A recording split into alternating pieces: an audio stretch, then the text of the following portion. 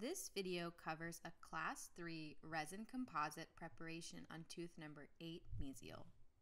First, assemble the necessary armamentarium for the preparation, as shown in this photograph. The composite setup includes selection of the appropriate resin composite shade using the shade matching guide or, in a clinical setting, your clinical judgment. Envision the cavity preparation outline and extent. Optionally, you may use the red-blue pencil to draw the outline of the cavity preparation on the tooth.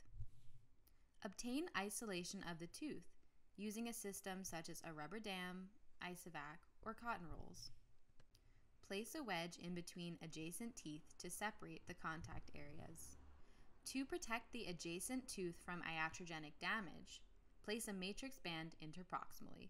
Now, orient the burr perpendicular to the lingual surface of the tooth, close to but without touching the adjacent tooth. Penetrate the tooth to an initial facial-lingual depth of 1 to 1.5 millimeters. Extend the preparation incisogingivally and mesial distally. The facial wall should be at least 90 degrees relative to the axial wall. Optionally, you may leave a small enamel shell interproximally to protect the adjacent tooth from iatrogenic damage during the preparation. Then, you can break the enamel shell with a hand instrument such as an enamel hatchet or enamel hoe. At this point, you may use the probe to check for appropriate dimensions. The incisogyngival length should be between 2 to 2.5 millimeters, but no greater than 3 millimeters. The gingival floor should have a width of 1 to 1.25 millimeters, and the incisal floor width should be approximately 1.25 to 1.5 millimeters. In a clinical setting, you will now check for and remove remaining caries.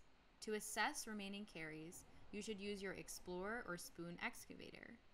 Then, you may remove the remaining carious tooth structure using the largest round burr that fits into the preparation with rotary instruments, such as a slow speed, or with a spoon excavator.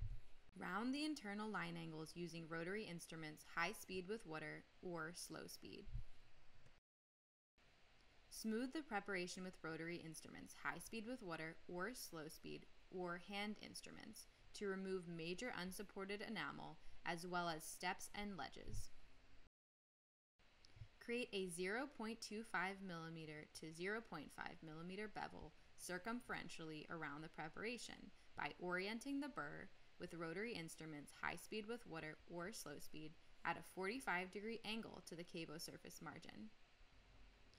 Clean and dry the preparation using the air-water syringe. Examine the preparation and evaluate the preparation for proper dimensions. Use the explorer to check for smoothness and use the probe to check for appropriate dimensions.